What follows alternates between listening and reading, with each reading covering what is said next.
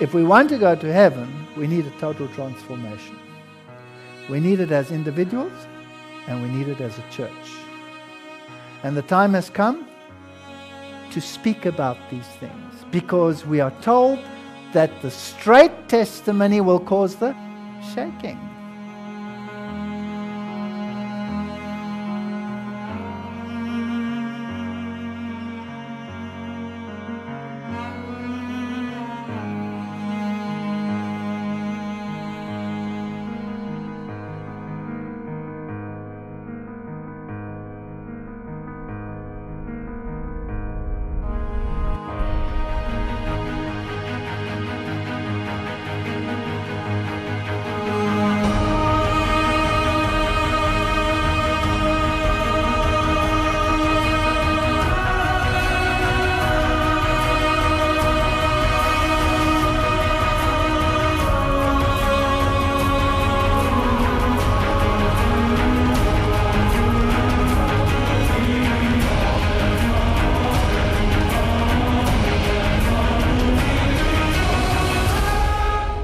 We will have to have a total transformation.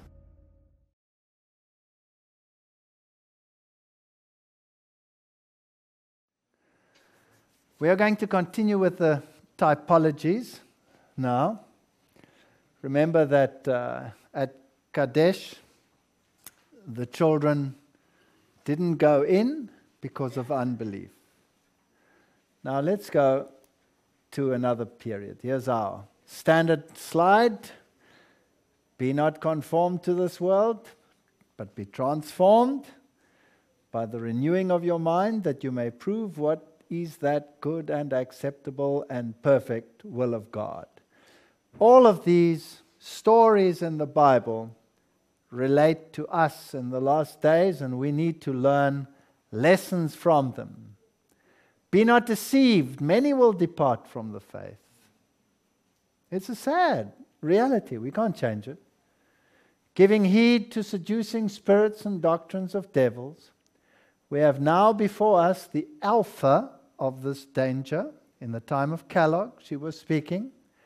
The omega will be of a most startling nature. So the church has had its alpha, and the church will have its omega. That's prophetic. Why do we all choose to capitulate when we find omega all around us and want to leave the church? It has to be there.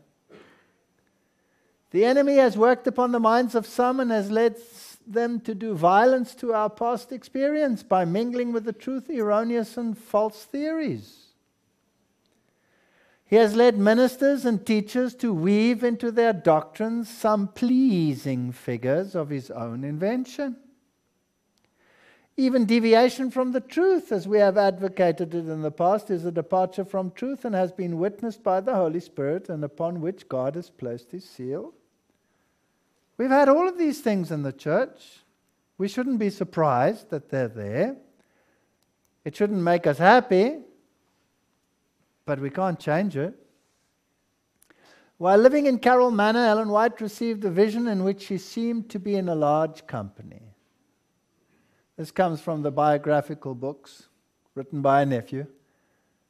One not known to those present stepped forward and sounded a message of warning to Dr. Paulson and Dr. Sadler, urging them to break their bonds with Dr. Kellogg and to be careful not to spoil their experience with philosophy and vain deceit. Cut loose is my message, she wrote in a letter to the physicians. The text of the letter was much the same as in the letter addressed to elders Jones and Wagner, who were now associated with Kellogg in Battle Creek. So even great lights that can give very important messages which are truth can go out. Don't look to individuals. They can fade. The messenger who was speaking to them indicated that these men were in the mist and fog, unaware of the seductive sentiments in the living temple. That's the book that Kellogg wrote with the pantheistic theories. She quoted 1 Timothy 4:1, "Be not deceived, many will depart from the faith, giving heed to seducing spirits and doctrines of devils." She added, "We have now before us the alpha of this danger. The omega will be of a most startling nature." And you know, we always think it's not possible. It's not only possible, it's prophetic. As you all know, I was one of the delegates to the faith and science meetings that our church held to discuss the 6-day creation issue. Some of the experiences I had are just unbelievable. Unbelievable. We heard all kinds of strange doctrines from leading high up individuals in the church, from deans of major faculties, from you name it. You cannot believe that such sentiments can exist within Adventism. We heard panentheism, pantheism,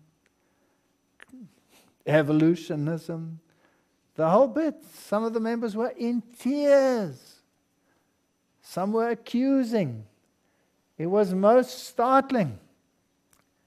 And some of the bright lights who I really had appreciated in the past were going out. And it saddened me. So at one stage I took one of the great lights and I took him aside. I went and sat with him at a table and I said, "What's happened to you? You weren't like this. What's happened to you? Tell me, what happened? Why would you want to compromise like this?" And he looked at me and he lowered his eyes and he said, "This is the omega."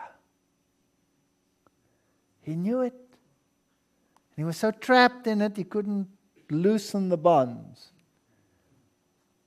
And that's sad, isn't it? That's so sad. Fables similar to the heresies in the early days of the message present in the living temple, the difficulties that had arisen have been very hard to meet, and they are far from being settled yet. One and another and still another are presented to me as having been led to accept the pleasing fables that mean the sanctification of sin. The sanctification of sin. Here's the key to what will happen in the omega. Sin will be sanctified in any one of its forms. So the living temple contains the alpha of a train of heresies. These heresies are similar to those, and then she talks about where and what and ever. I bore them a message similar to the message I've been bearing for the last 2 months. I was instructed that the ideas they had accepted were but the alpha of a great deception. It'll get worse. And then God said, "Leave them."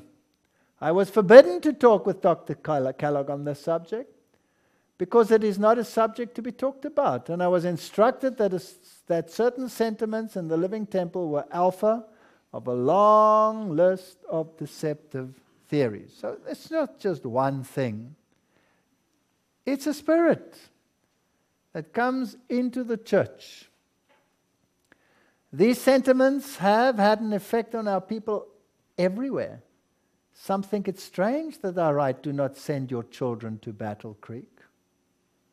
Wow. I was instructed in regard to the danger of the worldly influence in Battle Creek. I have written hundreds of pages regarding the danger of having so large a sanitarium and of calling so many young people together in one place. The young people in Battle Creek are in danger. They will come in contact with error. Is it happening in our modern colleges as well? Aren't they just as large? I've sat in some of our big college congregations and seen the strangest things. Choirs are robed in IHS. In his service, please. Isis Horace said. And sermons being preached. Peter is the rock after all. From our pulpits. Have you heard those? and worse ones that I don't even want to mention by name. And I wonder, how can this be? The young people in Battle Creek are in danger. They will come in contact with error. Even in the most conservative areas. I gave a course in one of our colleges on faith and science for years. And then because of commitments and other commitments, I wasn't able to give it. And the very next year they taught evolution. And the students, they couldn't believe it themselves. And some of the lecturers we've come into contact with, they are high up professors in some of our American universities now. Fascinating things that some of these people have taught. Years ago, I do not think that they would meet these errors right in the sanitarium, but when Living Temple came out and some of our ministers told me that there was in it nothing but what I had been teaching all my life, I saw how great the danger was. We are in such danger. Satan is such a wily foe. If I think about the Ford heresies and all of those teachings, that was removed from the church, but it hasn't left the church. Isn't it still in the church? And if we take the modern translations, which totally eradicate the movement from the holy to the most holy, it's just unbelievable. I was in Australia, and I listened to some of these sentiments, and there were radio debates, and people like Ford were talking about these things. And it's so clear in the Bible that Jesus went into the holy place and not into the most holy place, because he went in with his own blood, didn't he? Not with the blood of goats and pigs. Well, if he went in with his own blood, then surely he couldn't have done service in the holy place before he came to earth. Is it possible? Because he didn't have that blood yet. So his service could only have started in the holy place after that sacrifice. So that means that at some later stage he must have gone into the most holy. And we have a prophecy, the 2,300-day prophecy, which tells us when that event took place. And if we don't have that doctrine, we have nothing. And if you sacrifice that doctrine, then Seventh-day Adventism becomes just another denomination. We're not just another denomination. We are a people heralding the message that it is judgment hour. The hour of his judgment has come. And that started in 1844, and that makes Seventh-day Adventism special, and it makes it separate, and that is why Satan hates that doctrine, because he wants us to be part of the soup. We're not soup. We're Adventists, Seventh-day Adventists. They will come in contact with error. Years ago, I did not think that they would meet these errors right in the sanitarium. But when Living Temple came out and some of the ministers told me there was nothing, story of our life. The enemy of souls has sought to bring in the supposition that a great reformation was to take place among Seventh-day Adventists, and that this reformation would consist in giving up the doctrines which stand as the pillars of our faith and engaging in a process of reorganization. Have we seen it? Unfortunately, yes. 3 angels' messages. You can't come with a message like that. It's divisive. It's insulting. It's against the law. It's hate speech. Have you heard of those things? Were this reformation to take place, what would result? The principles of truth that God in his wisdom has given to the remnant church would be discarded? Wow. Our religion would be changed. The fundamental principles that have sustained the work for the last 50 years would be accounted as error. This is not just mere supposition. This is reality. But in spite of it, no matter where you go. Like that story of that communist. God gathered a little church of 25 people who still believed everything that this old lady said in the midst of that environment. Can you believe it? He has such a sense of humor. A new organization would be established. Books of a new order would be written. I was in a huge publishing facility just across the border. And I walked in there thinking, wow, perhaps I can find some interesting books. It was very colorful. Not like in the past. You know, the books were one color. Not now anymore. It's very colorful. And all of these books were there. And I went to the sales lady and I said, excuse me, where are the Spirit of Prophecy books? And she said, oh, right in the back behind those shelves there. I said, okay, thank you. And I went there, and there were a couple. Just a couple. I mean, there are lots of books, right? Lots of books. And I looked at them, and I looked at this huge place stacked with books. I said, I'm not going to leave this. I'm going to be in irritation. I mean, it's part of my nature. I might as well be in irritation. So I went and I asked, where's the head of this establishment? And they took me to his office. And I said, hi, I'm from South Africa. I've noticed something very interesting in your bookshop. Would you like to come and see, please? And he came with, and we walked to the back. And I said, look here. He says, yes, what? I said, these are the leaves of autumn. But why are they hidden behind here? I thought these were the leaves of autumn and not those colorful ones out there. Haven't you got your bookshop the wrong way round? Oh, he was most disgusted with me. Needless to say, this fanatic from Southern Africa. I did the same in one of our European universities. They were so proud of their library. And they had all of these wonderful books. All of them. And all their theologians. And I mentioned their theologians by name. And I said, Jesus I know. Paul I know. Ellen White I know. But who's this Barth fellow over here? They had rows and rows and rows of books about and on Barth and all of these things, but the Spirit of Prophecy, who's this Barth fellow? They didn't like that either. Fundamental principles that have sustained the work for the last 50 years would be accounted as error. I've had phone call after phone call after phone call telling me, you may not preach this, you may not preach that, you may not preach the other. Fortunately, I'm somewhat deaf on one ear. The system of intellectual philosophy would be introduced. And the founders of the system would go into the cities and do a wonderful work. The Sabbath, of course, would be lightly regarded. And as also the God who created it, nothing would be allowed to stand in the way of the new movement. We'll talk some more about this. The leaders would teach that virtue is better than vice.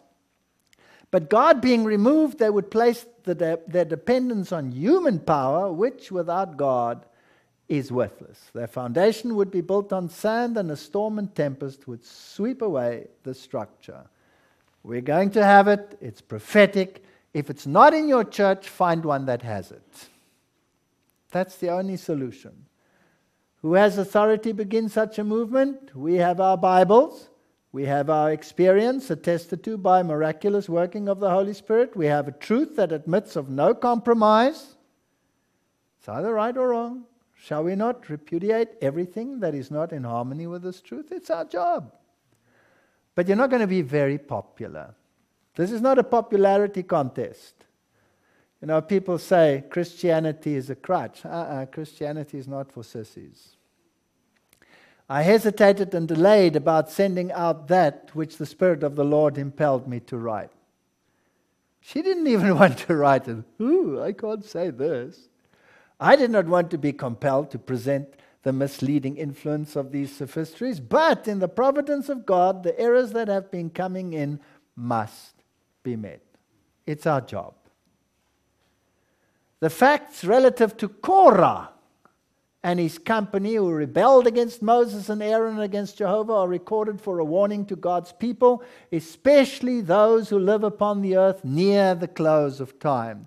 So we need to study this typology. And if we stay within the realms of the spirit of prophecy and the Bible, we're on safe ground. She said, study that. Look at what the error is and see if you can meet it. That's why God gave us these examples. Satan had led persons to imitate the example of Korah, Dathan, and Abiram. We have it in the church. And it's interesting that we have a religious aspect and a political aspect. Because Korah was the one who wanted to be the spiritual leader, the spiritual high priest, and the others were more the diplomatic, political aspects. And they wanted to form a union, as it were, within the leadership, like a church and state organization. Brilliant. Do we have something like that in our church today? In raising insurrection amongst the people of God, those who permit themselves to rise in opposition to the plain testimony become self-deceived.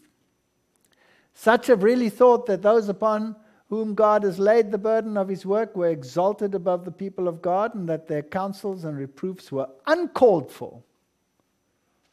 They have risen in opposition to the plain testimony which God would have his servants hear in rebuking the wrongs amongst God's people.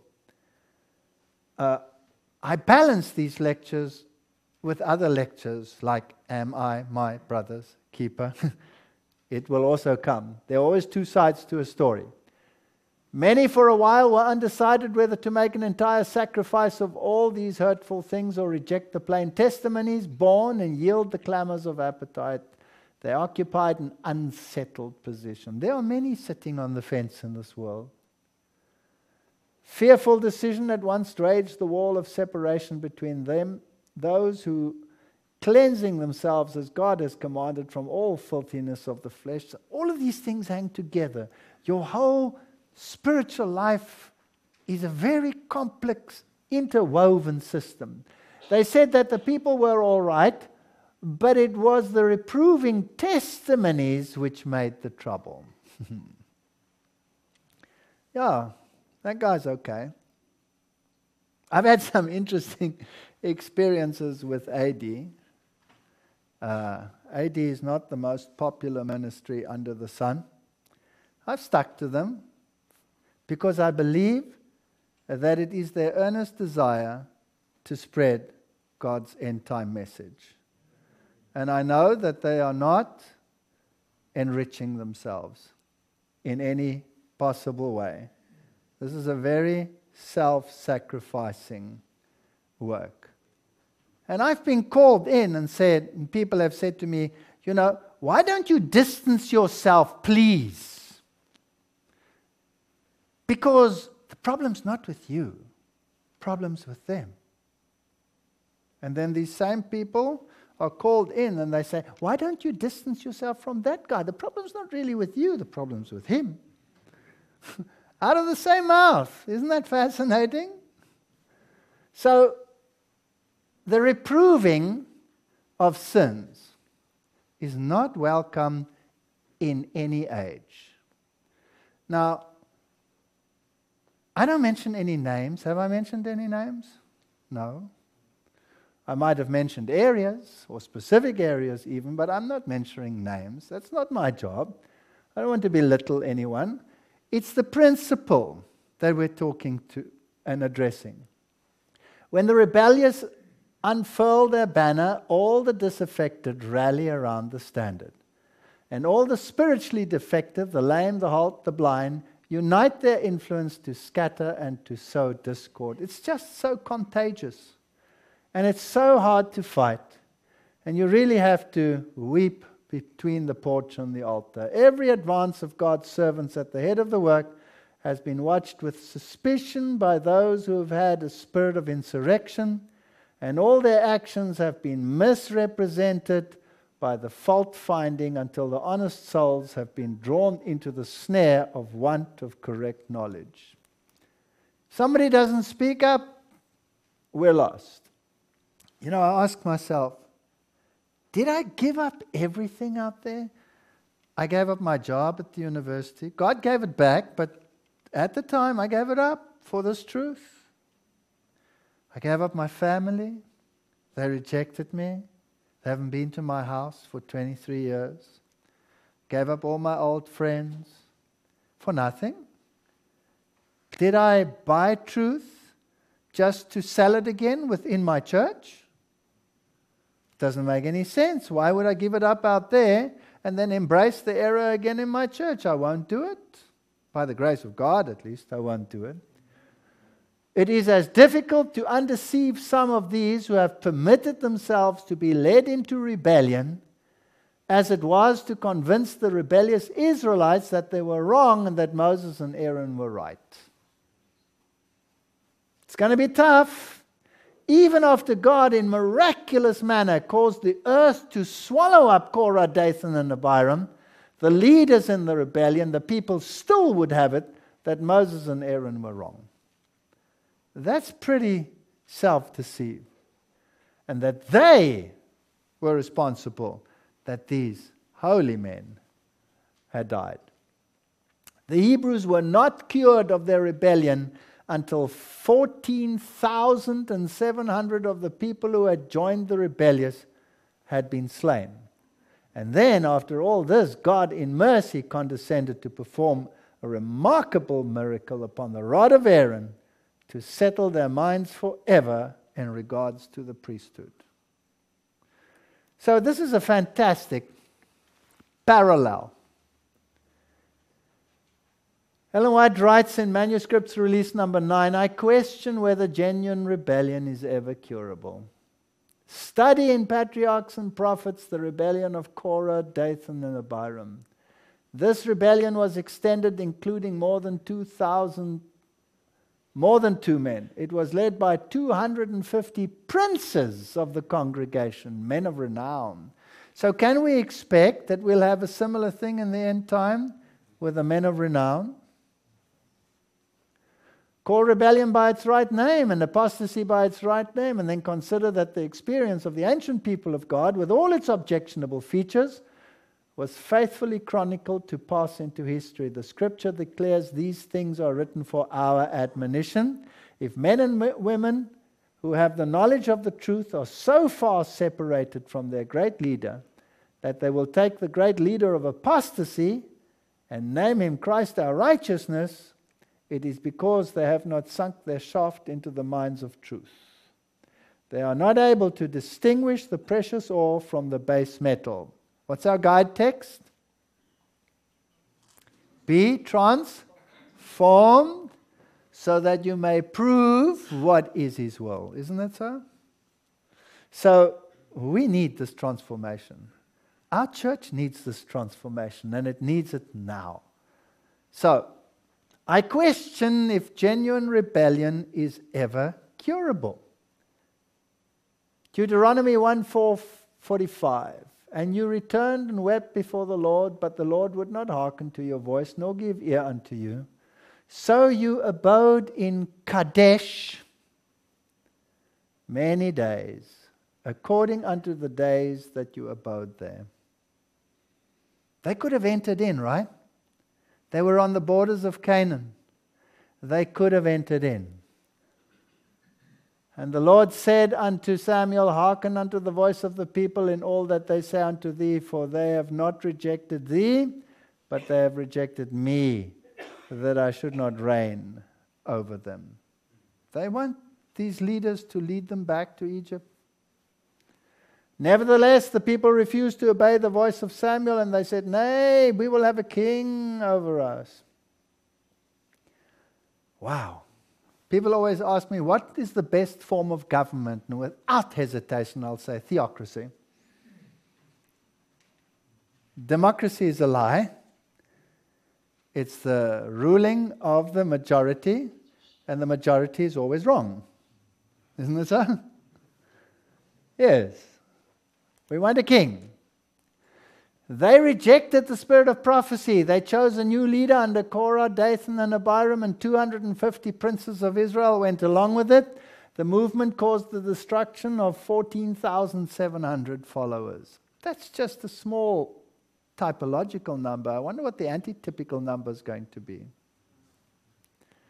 For I spoke not unto your fathers, nor commanded them in the day that I brought them out of the land of Egypt concerning burnt offerings and sacrifices, but this thing commanded I them, saying, Obey my voice, and I will be your God, and you shall be my people, and walk ye in all the ways that I have commanded you, that it may be well unto you.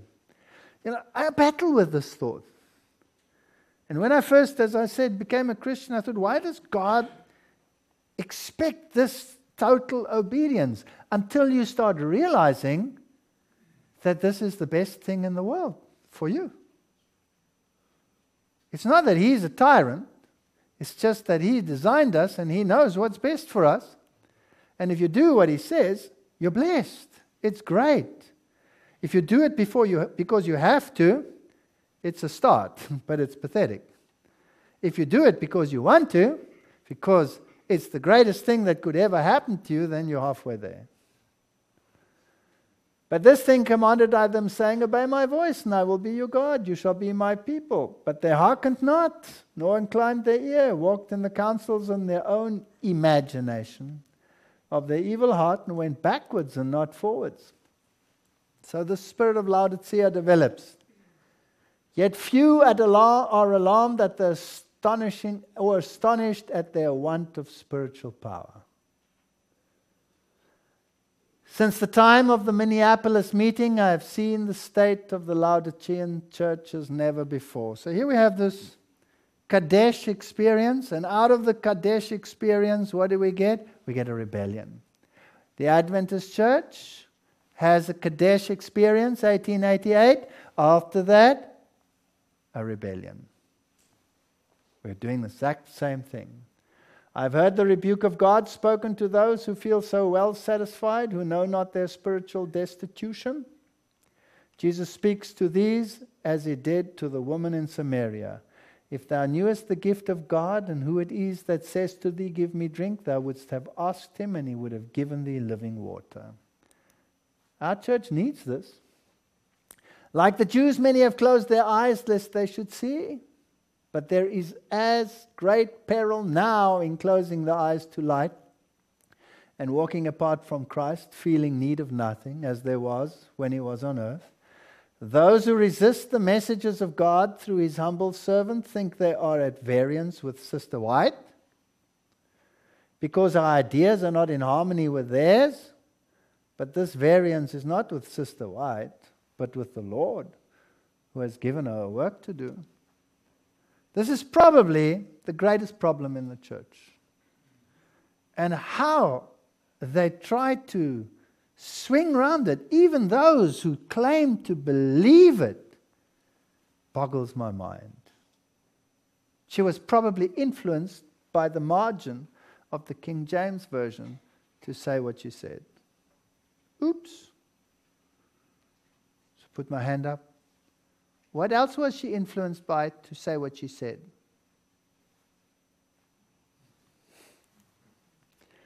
The wilderness wandering was not only ordained as a judgment upon the rebels and murderers, but it was to serve as a discipline for the rising generation, preparatory to their entrance into the promised land. Moses declared, As a man chasteneth his son, so the Lord thy God chasteneth thee. So you have to go through everything we're going through. The hunger experience, the manna experience, and we have to do the same. What's going to sustain us in this crisis? Manna. We have to eat it. We have to internalize it. We have to live in harmony with it. And we have to stop grumbling.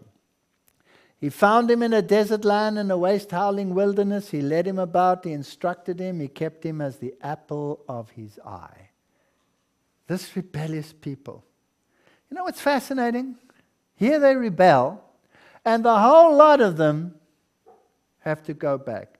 Why couldn't Caleb, Joshua, Aaron, Moses, Miriam go into the promised land? Did they do anything wrong at that stage? No. They had to turn back and go with this grumbling, mumbling, muttering people. And so the Aarons, the Moseses, and all of those today have to just go back and be with this grumbling, muttering people. Now let's look at the doctrine of Korah, because this is fascinating. Numbers 16 verse 1. Now Korah, the son of Esau, the son of Kohath, the son of Levi, Dathan and Abiram, the sons of Eliab and On, the son of Pelet, the son of Reuben. Why do you think he gives the genealogy? Because in the second commandment he says, unto the children of the third and fourth generation. We'll come to that later. It gets very interesting. And they rose up before Moses with certain of the children of Israel, 250 princes of the assembly, famous in the congregation, men of renown. Do you think that's written for our admonition? So when we see this, people tell me they're going to leave the church. Moses never left the church. And they gathered themselves together against Moses and against Aaron and said unto them, Ye take too much upon you, seeing all the congregation are holy. Okay, here's one of the problems. Every one of them, and the Lord is amongst them, wherefore then lift ye up yourself above the congregation of the Lord. Why should the Lord speak only through you? He doesn't. Why can't he speak through me? The Lord showed me that I have to do this, that, and the other. Do we hear that in the church? Sinners versus holy. Thus Korah and his associates gained the attention and enlisted the support of the congregation. The charge that the murmuring of the people had brought upon them, the wrath of God, was declared to be a mistake. They said that the congregations were not at fault, since they desired nothing more than their rights. That is the spirit of today. But that Moses was an overbearing ruler, and he had reproved the people as sinners. They were a holy people, and the Lord was among them. We have the same attitude today. The Lord doesn't care about what you dress, or what you eat, or what you do. That's legalism. That's pathetic.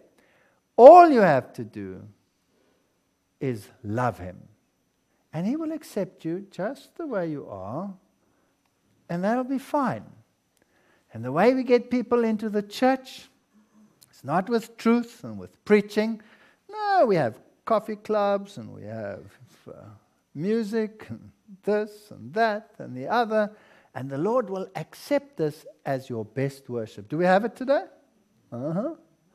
Korah reviewed the history of their travels through the wilderness, where they had been brought into strait places, and many had perished because of their murmurings and disobedience.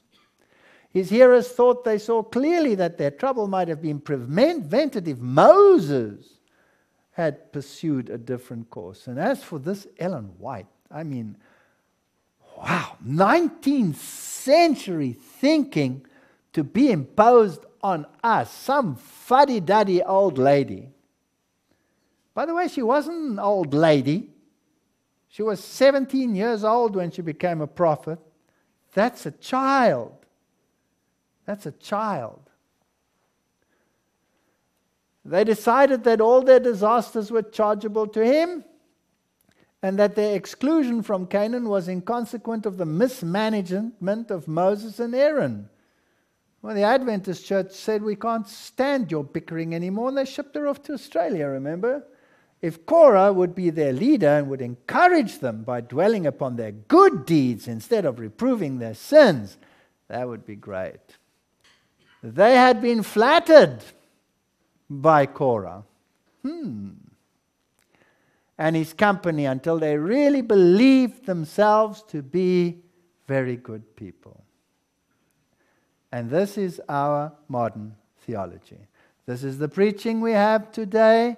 Never ever say anything that ripples the waters. Let's be sweet and gentle. We're all good people. Go and do your good works and prove to everyone that you are good people. And thousands will come into the church. I was in a very northern country in Europe. And the leadership called me in and said to me, "You will please not preach everything that you preach here. I see you're doing a campaign. We don't do that this way here. We have excellent relations with all the churches, and we don't want them destroyed. And we want you to speak to our top man in this regard." And so I went and spoke to him. And he said to me, "You will not do it." And I said, "Well, give me a good reason why I should not call a spade and call the papacy antichrist and naughty things like that." And he said he had all these good relations, and for years, for something like, I can't remember, 18 years. Oh, and there were representatives from other areas having gone to warn. Oh, interesting story. And then he had all these good relations, and he was with the priests and this and the other pastors, and they exchanged the pulpits, and they were having wonderful times together for 18 years. I said, "That's wonderful. How many have become Adventists?" "No, none of them." So I said, "Well, then your evangelism doesn't work very well. Could you please leave me to my kind of evangelism?" Ooh, that was a drama. And then even those that were for the message said, "Please, will you not say anything about dairy? Because all our nation eats dairy." I said, "Yes, that's why they're so sick. Maybe they need to be helped." Oh, what a nightmare. What a nightmare.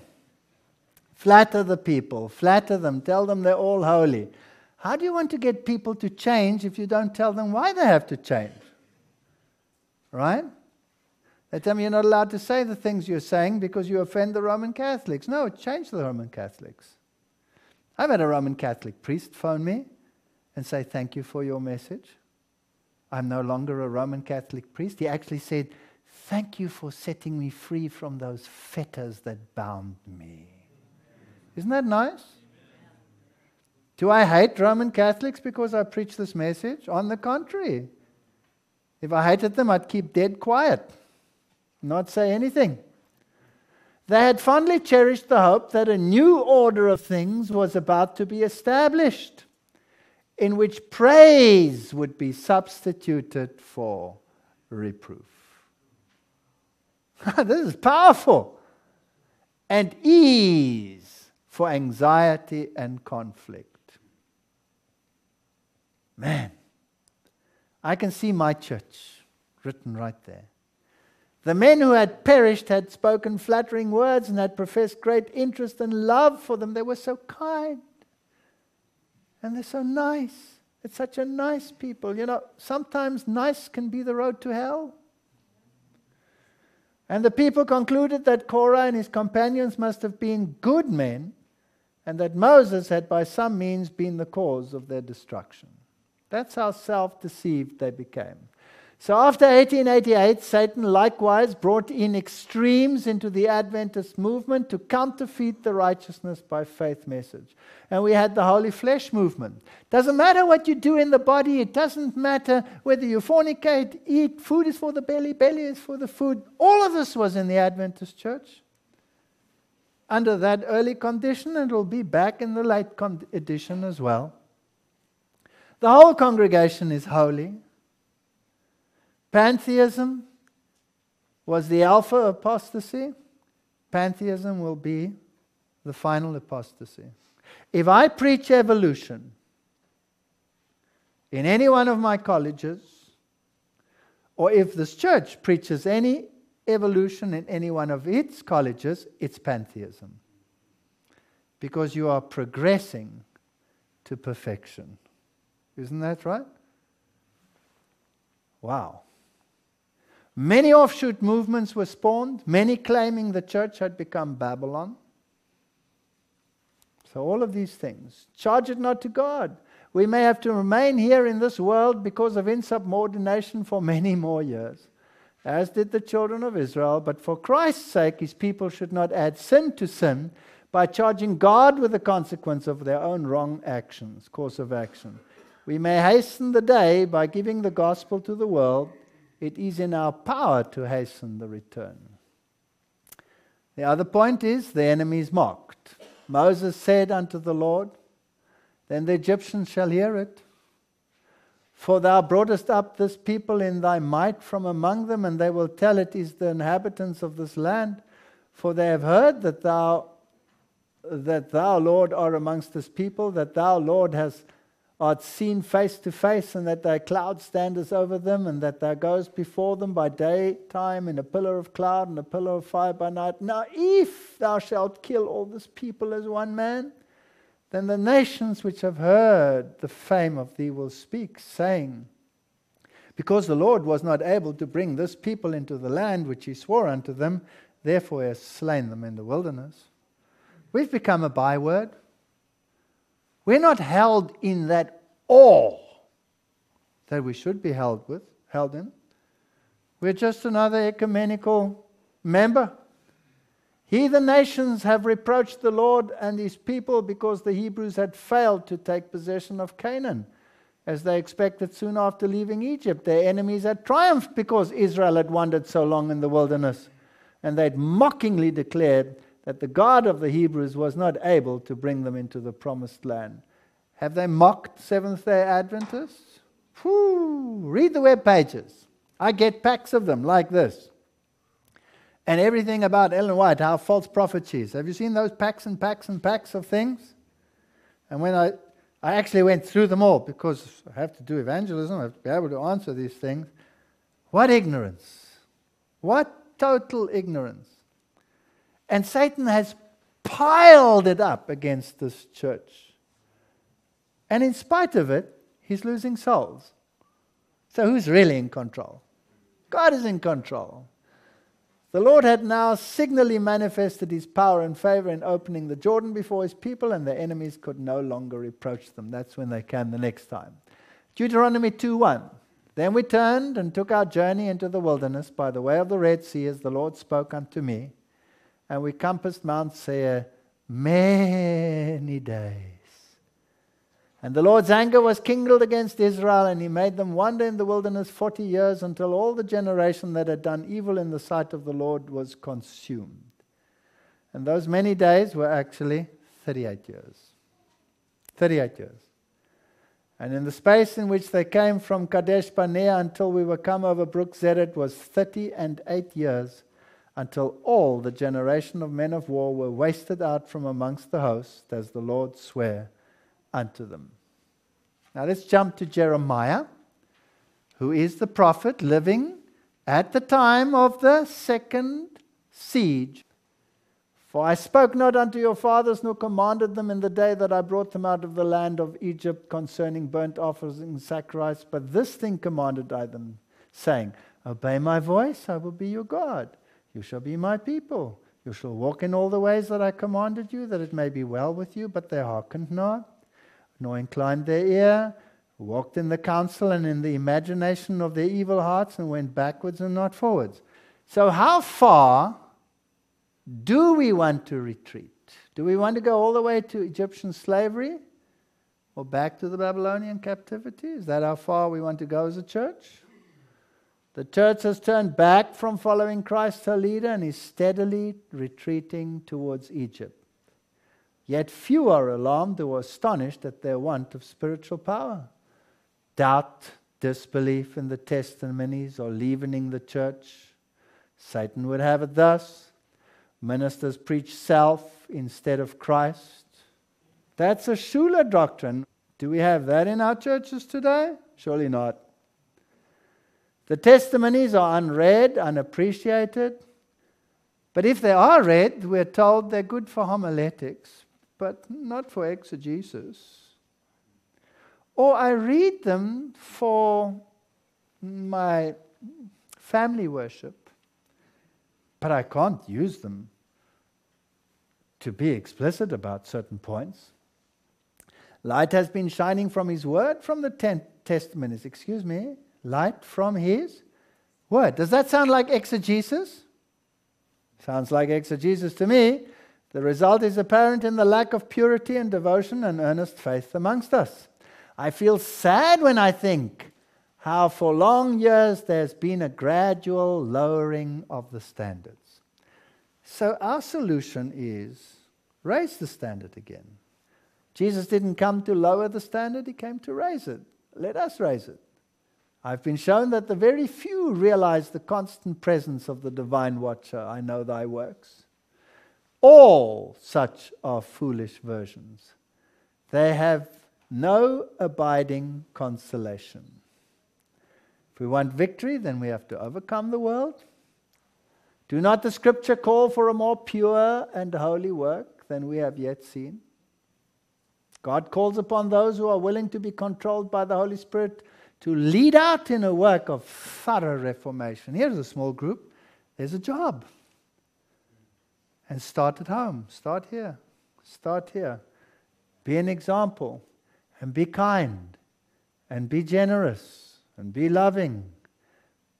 Our people were moving into line, responding to God's call. It's going to come. People are going to come back. During these years, the people were constantly reminded that they were under divine rebuke. Now, I'd like you to point out this point to you.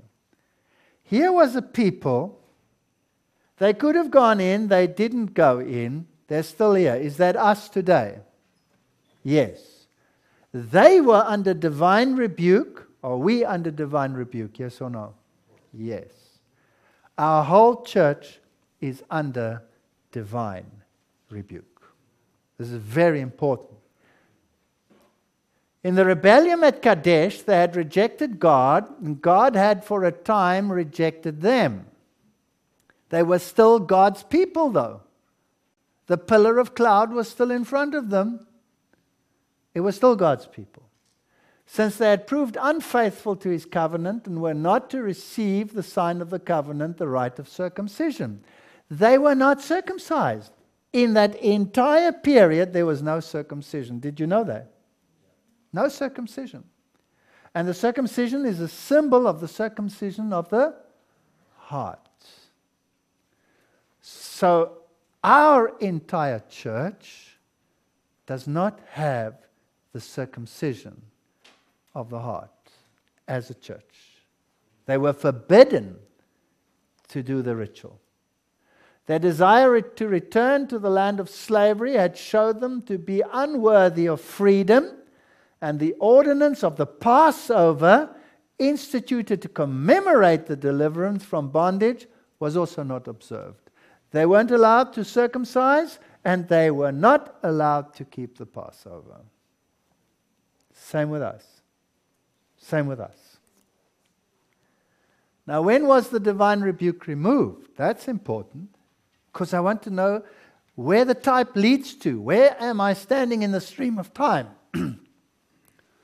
Joshua 5:7, and the children whom He raised up in their stead, them Joshua circumcised. So this was just before going into Canaan. For they were uncircumcised, because they had not circumcised them by the way. And it came to pass when they had done circumcising all the people, that they abode in their place in the camp till they were whole. Oh, there's beautiful typology here. And the Lord said unto Joshua, this day have I rolled away the reproach of Egypt from off you. Do we have the reproach of Egypt upon us? Yes.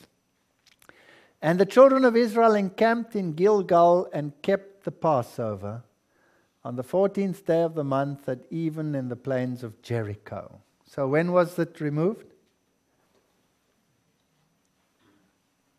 Just before they entered into Canaan. I hear the rumbling. Is that going to be soon? Yes.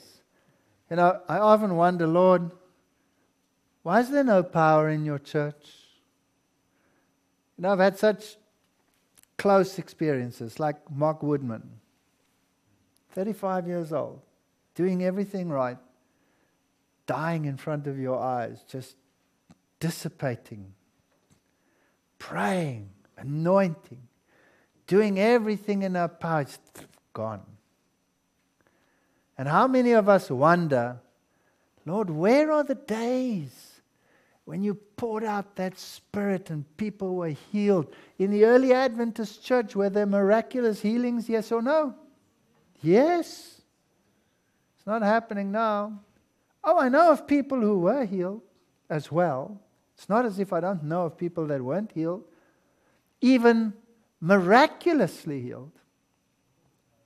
Some I know very close, who had melanomes on their faces, kept on praying while the face stood like this, and the surgeons were waiting to do it, and he said, no, I have to do my duty towards God, then they can cut this thing out, and during the leg, gone. I know someone like that.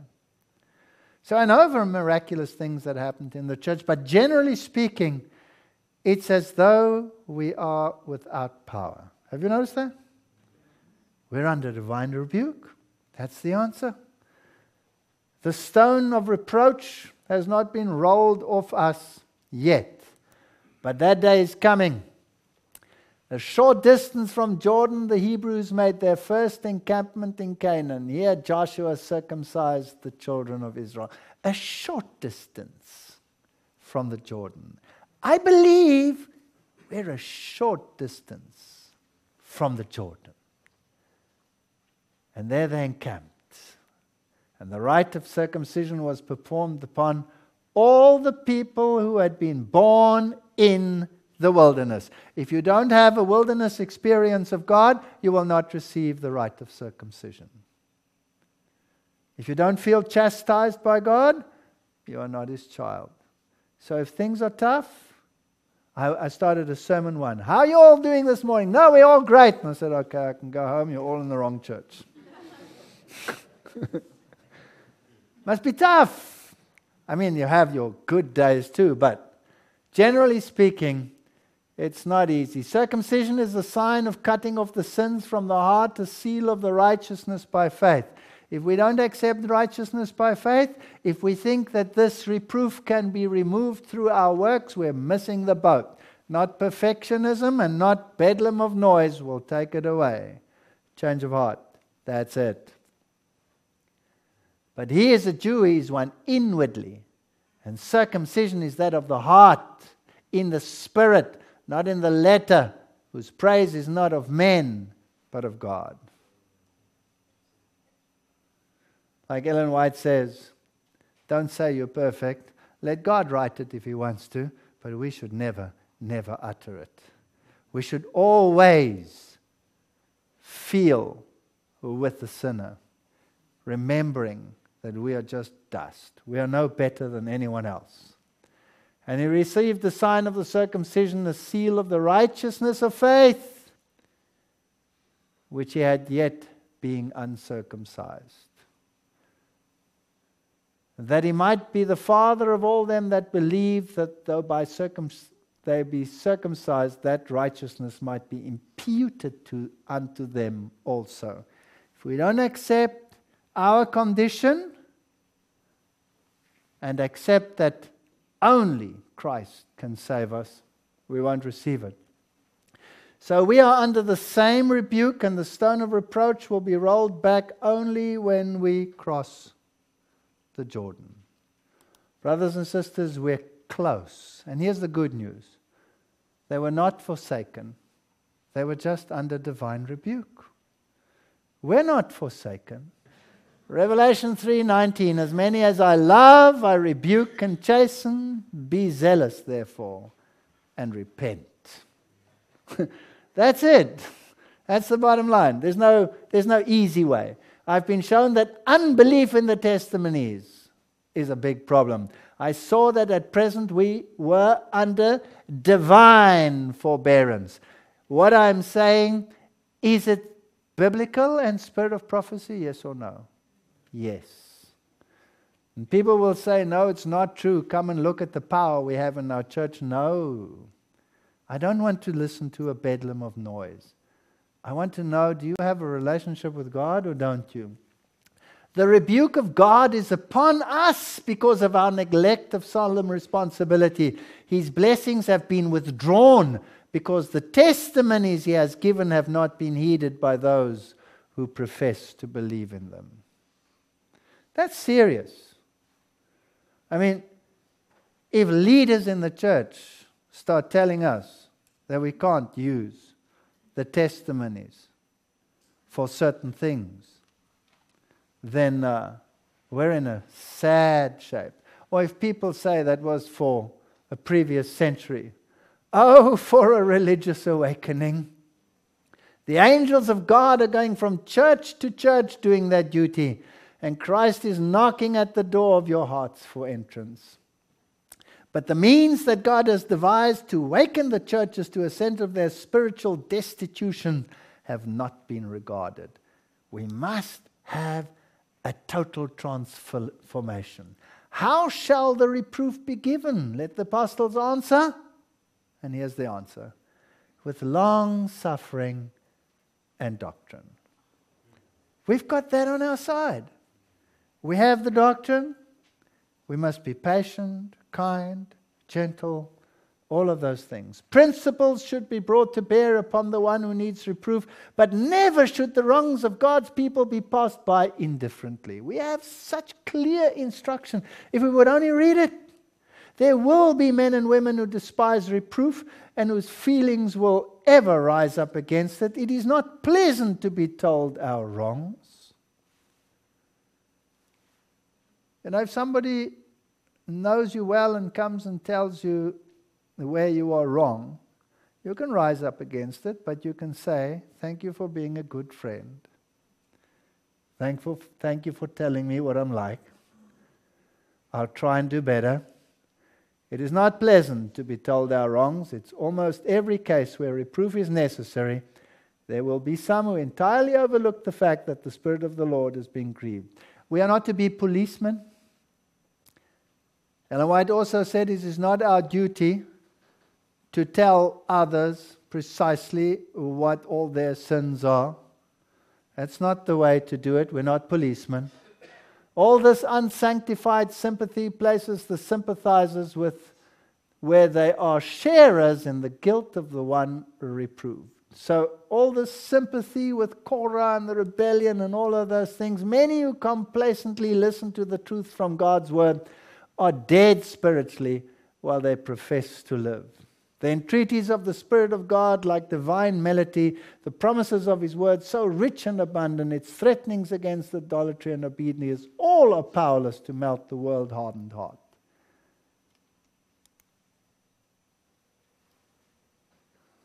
He found them in the desert, howling wilderness. 40 years suffered He their manna in the wilderness. Even Caleb, Joshua, and Moses were divinely led back into the wilderness. They did not start a new movement. They did not isolate themselves. Neither will we do it.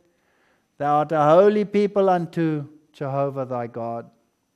Irrespective of the divine rebuke, Jehovah thy God has chosen thee to be a people for His own possession. He did not set His love upon you, nor choose you because you were more in number or great or whatever. You were few, but because He loves you. That's so nice.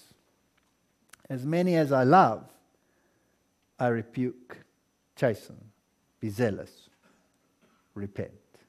Amen.